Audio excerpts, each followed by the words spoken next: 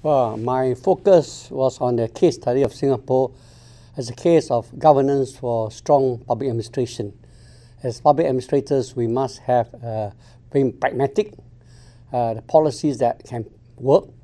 We must have also a avoidance of welfareism, no subsidies if we can, otherwise you have a population that gets spoiled by subsidies. You need to have a constant reevaluation of public administration. You need to have a coordination across all government agencies. And fifth and sixth is the honest administrators. And last, investment in the public administrators training, development, human capital. If we have all these six factors, we believe we can manage the country effectively.